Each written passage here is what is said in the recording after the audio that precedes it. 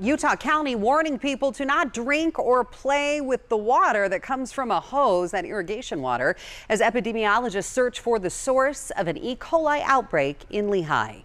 A handful of people have been hospitalized, including a 3-year-old girl. Fox 13 News reporter Emily Tenser spoke with her parents, who say they are still in shock.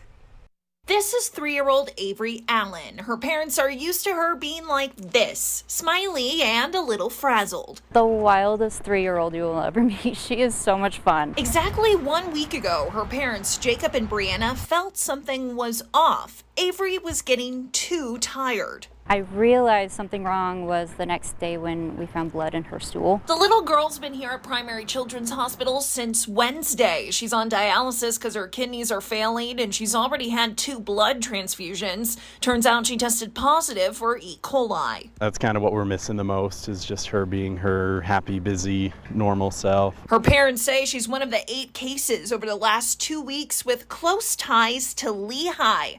On Friday, the Utah County Health Department announced at least 5 people were hospitalized. The wheels started kind of turning in my head. She goes to daycare.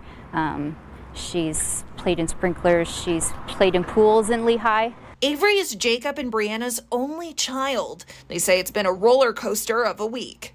As things develop, we just kind of tackle them as they do. So it's just a patience and waiting game. The family says they're grateful for all the support they've seen this week, whether that's words of encouragement or people sending them meals and gift cards. Medical staff told them that Avery's improvements are showing hopeful signs that there will be no long-term effects. Reporting outside Primary Children's Hospital, Emily Tenser, Fox 13 News, Utah.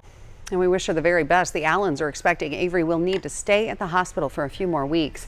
A GoFundMe was created to help them cover medical bills and make it through this rough time. You can find a link to that at fox13now.com.